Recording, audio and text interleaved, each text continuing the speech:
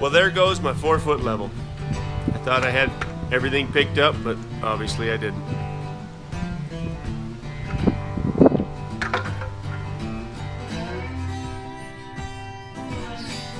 Summertime has a tendency to be a little bit crazy around here, as it is for most people, I'm sure.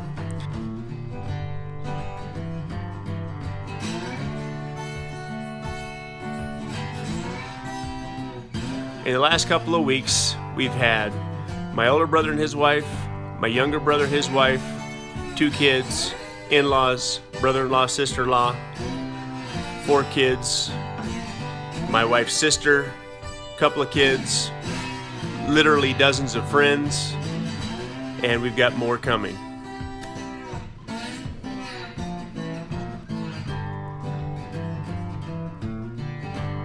Now, as much as I had hoped to be done with the concrete by now, I'm just not able to spend as much time up here for obvious reasons. But it's time to get back to it.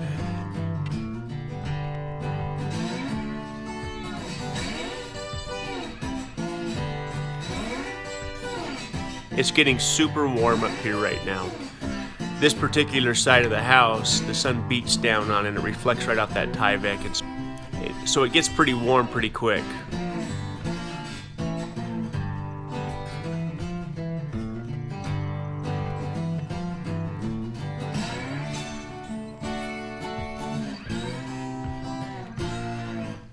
I've got to get these trenches cleaned out, widened out, and prepped for rebar.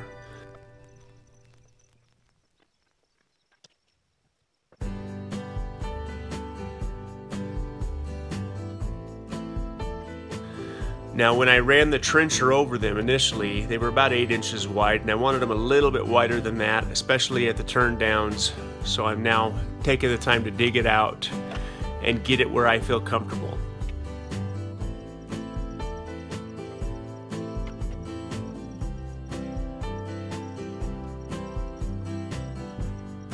Now, code says I have to have 30 inches in depth.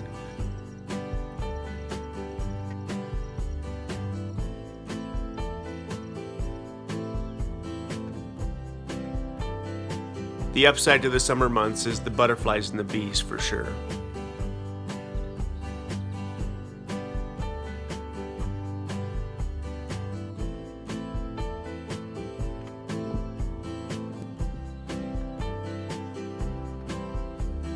The idea behind setting forms with a monolithic pour can be a little bit tricky, but I still have a whole bunch of these tongue and groove 2x8s from the Provo job that I went down and did with my buddy Josh.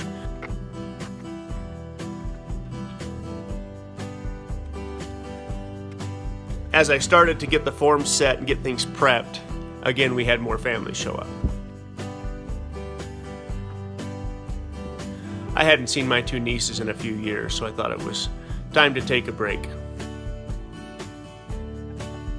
My sister-in-law and her 2 kids were on our way through, and so we took some time out to hang out with them for a day and a half or so.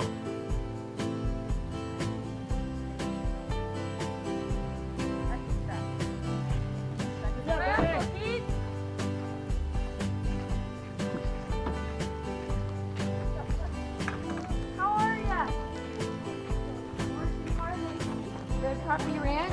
Hi, buddy. You're cute. What are you covered in? Doesn't matter. What's on that?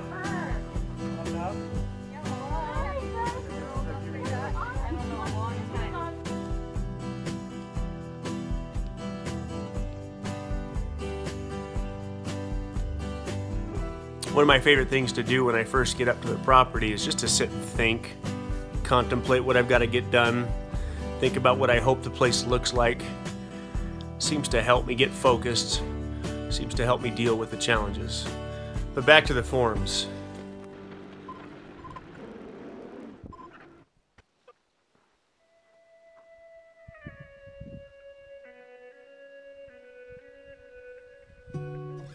The idea with these forms is because it's a monolithic pour, I have to get support somewhere.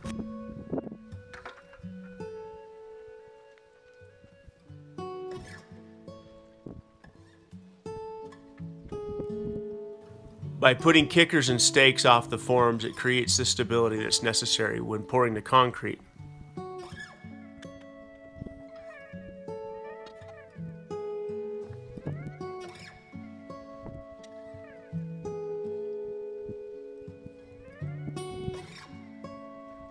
So I'm trying to build everything off this very first form.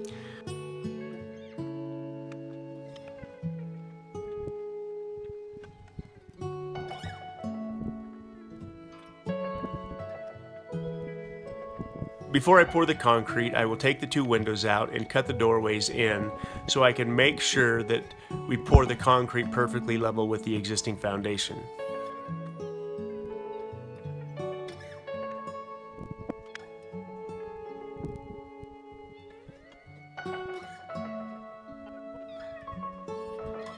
This morning it got so hot that I started to feel a tinge of heat stroke, so I ran into town and got me a canopy just to be safe.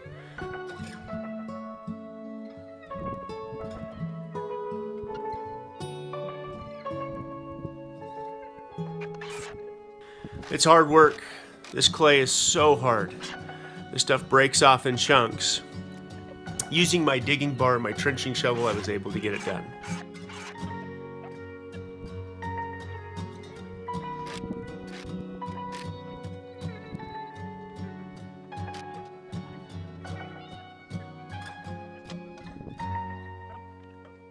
About the time I needed the help, Matthew, his boys showed up again. They were just here a few weeks ago helping me with the T-posts.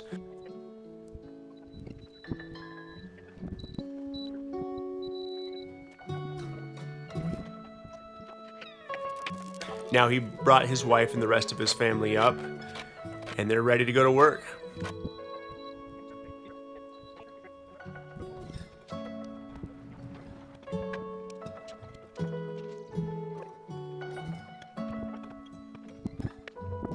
So Matthew and his boys are helping me get these forms set.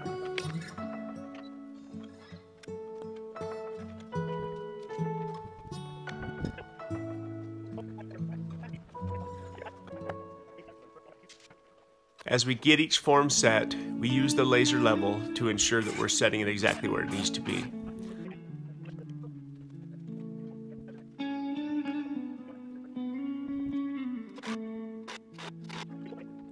Again, as usual, these guys are in their keep.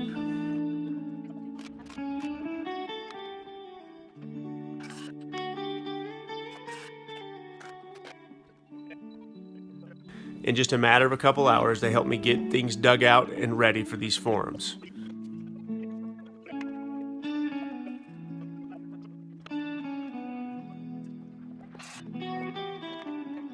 In my opinion, monolithic pours can be a lot stronger than a conventional pour, but they use more concrete. I think most guys don't care for them in the trades.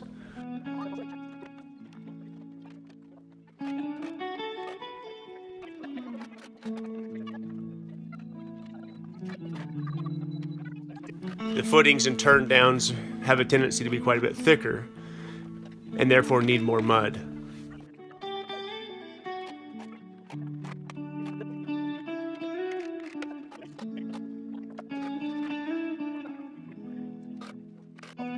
The very last thing I wanted to do was pull a string line and check my depths. Now that I know the forms are the proper height, I measured to see where we were low and high. And the highest point, I was about 4.5 inches out. Lowest point, I was about 7. So I've got a little bit of dirt to move around, but it's not too bad.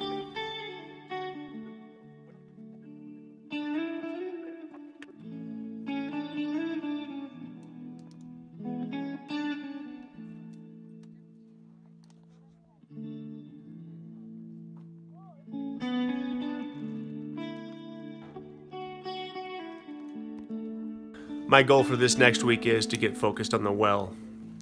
So I'm going to rough the plumbing in, get it inspected, and get the concrete poured. And then get seriously focused on getting water up the hill.